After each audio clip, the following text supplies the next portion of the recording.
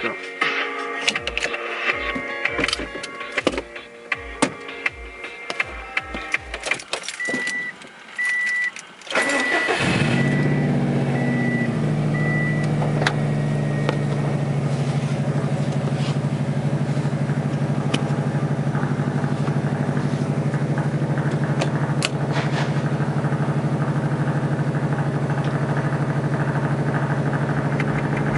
Alright guys, I wanted to kind of talk to you about my new clutch, the Competition Stage 3 full face dual friction clutch. I didn't really do like I kind of did it before, kind of, but not really. This is kind of going to be like a post. I'm already past braking, I'm like 600 miles into it. They recommend, I think, braking at 300, and if you really want to do good, it's 500, so I'm past that. First thing I know everybody's probably wondering, is it stiffer? Yes, it's stiffer.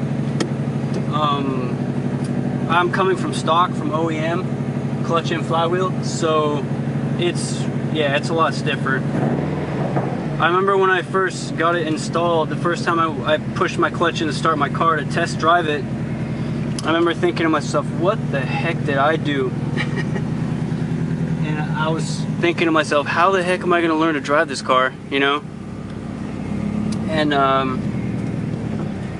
I'd say right around, I mean, you start to feel it get easier, but I'd say right around 350 miles is where I started to really notice.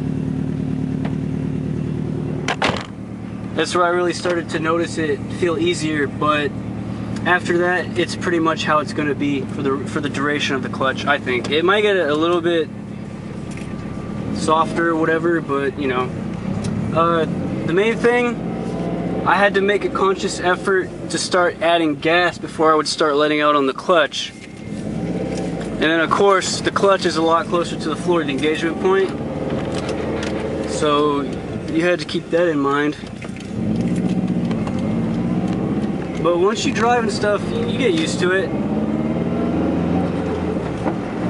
So, yeah, it's like I said in all my other videos, you pretty much just need to practice your throttle, practice your clutch engagement point, and then just work on it. But that's how I did it for myself, is I made a conscious effort to start pressing the gas pedal before I started letting out on the clutch. And something my mechanic told me, which I knew he did it, but I didn't really know why, is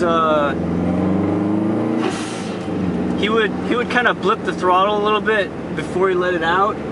So he would basically raise the RPM so that it wouldn't stall in first gear. You know, you do that kind of wah, you'd engage. And he does it so seamlessly and does it all the time that I noticed it, but I didn't really realize what he was doing. Because he's got a Excetti, a dual disc, and it's a little bit stiffer than mine. So that's what he does. He kind of blipped the throttle, and for a day or two I actually was doing that, like on inclines and stuff that I wasn't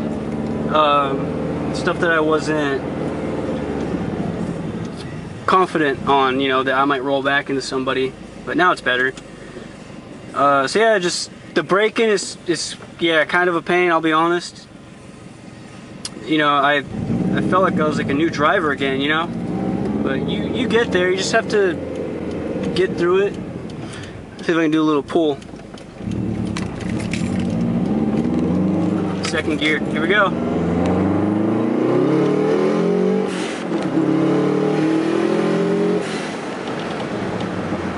Oh yeah, it holds. And we're slow again.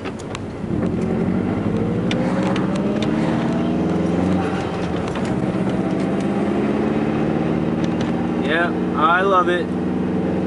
When I was breaking it in, I'll be honest, it was a pain.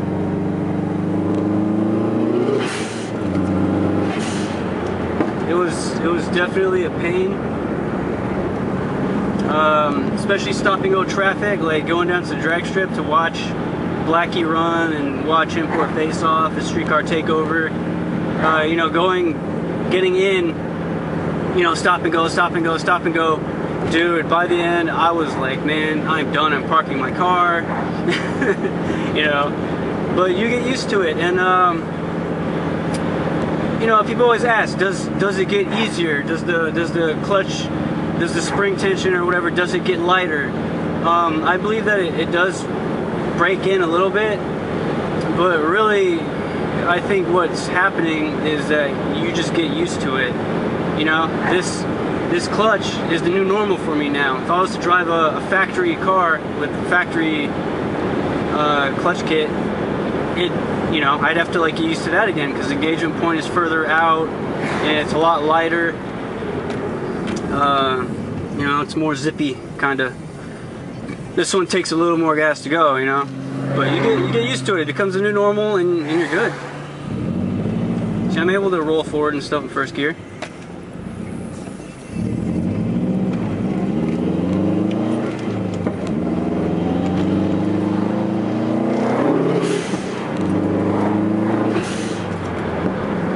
So yeah, I'm just, right now I'm just getting used to being able to get on it again. You know, it's finally broken in.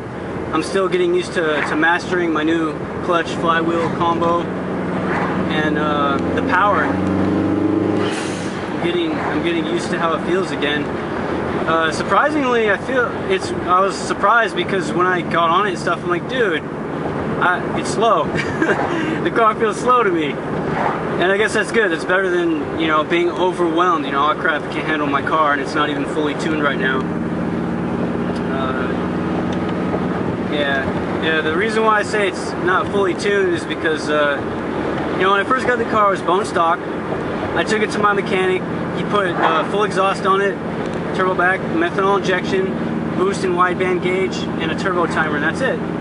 Fully dialed it in. We joked around and called it a stage 2+ because it had the methanol and water injection, and the thing pulled like a mofo. It was solid. It was great. It was responsive. I mean, you know.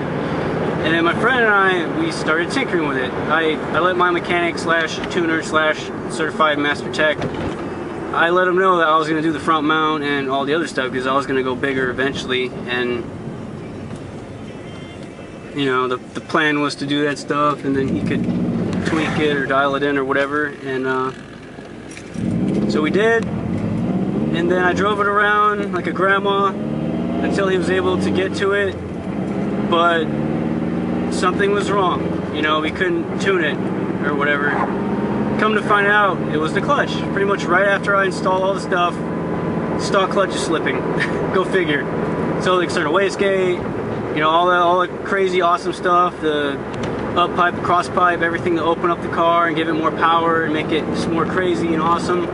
I couldn't utilize it because the dang clutch. And the car only had 16,000 XXX miles on it when I got it, so, you know, I forget when I tried to upgrade 30,000, 40,000, but, you know, so yeah, it was a clutch. You know, he came back and said I can't do it, so I had to get a clutch, and then we had to find the time, and, you know, his shop got hammered, got real busy, and he pretty much told me, you know, if your car becomes really bad, if it's slipping to where you can't drive it, let me know. We'll get you in, you know, emergency clutch install. So that's why it's been so long.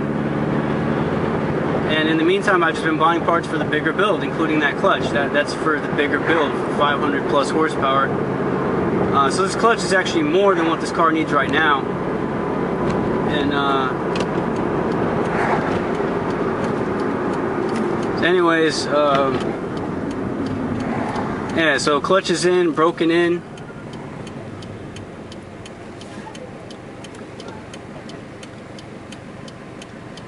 And, whoa, that was a little laggy there. I should have gave it more gas.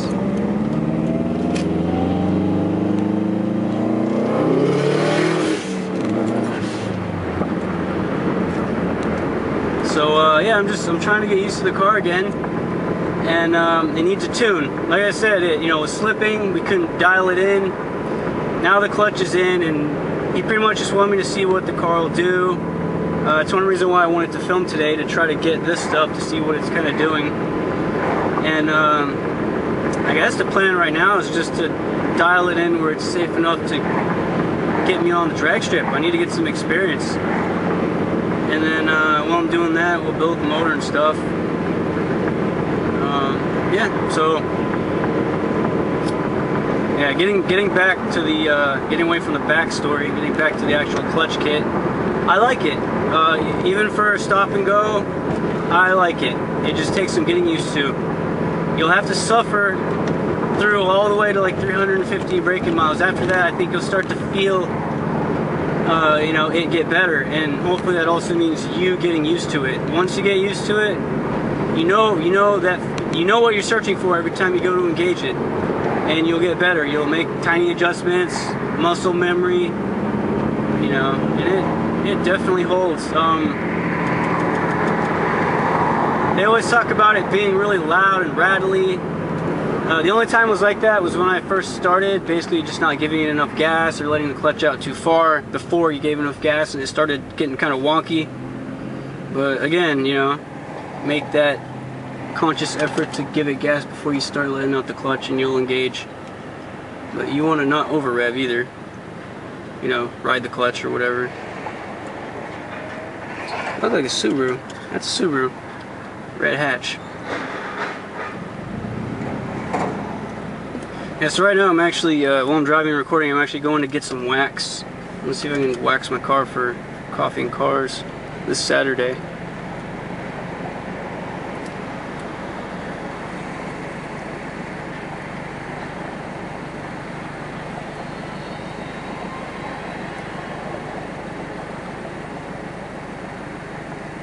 If your ratio is good.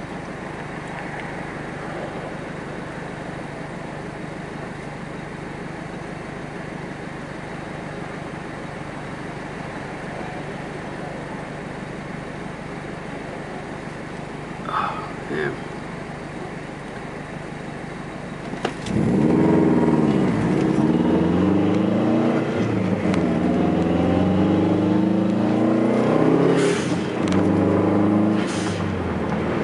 I was able to press the clutch in and hold it during the entire stoplight, pretty much. That's how used to it I am now.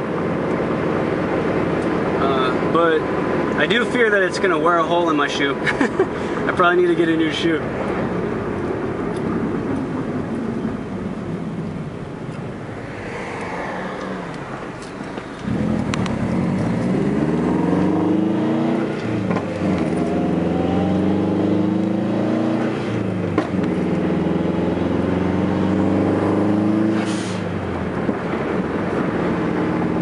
Yeah, pretty much for first, second, and third, I wasn't even like getting into it enough to even get the car to pull. It was just going. I think at the top of third, going into fourth, you can kind of hear me start to get into it finally, where it sounds better. Speedometer's just going up too fast. There's not enough room to play. Yeah, so yeah, overall right now with like 600 miles on it, you know, braking was 300 to 500 on the clutch. I gave it at least a 9 out of 10. I mean, the clutch feels great so far. It's holding. My other one was slipping the whole time. This one's holding what I got. So we'll see if, you know, this will continue to break it in, and by the time I go to up the power or build up the power, it'll hold. Hopefully. I think there was one of my cameras.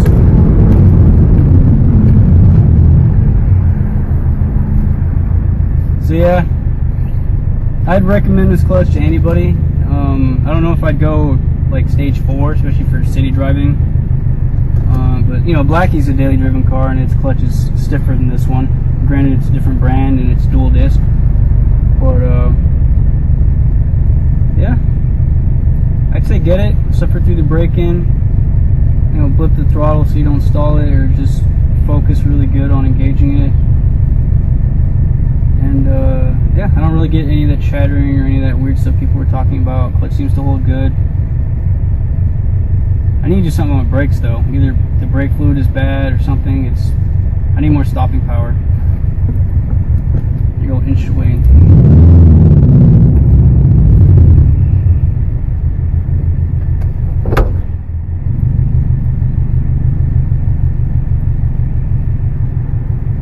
Oh no, I'm happy. I can finally get on the car again.